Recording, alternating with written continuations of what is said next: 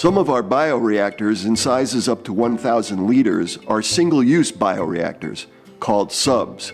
In these, the product contact portion of the vessel is a bag that lines a stainless steel shell, shown here.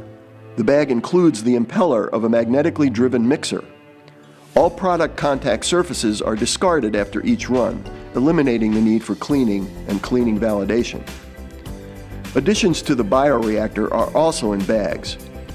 To pump one of these into the bioreactor, the technician inserts its hose into a peristaltic pump head.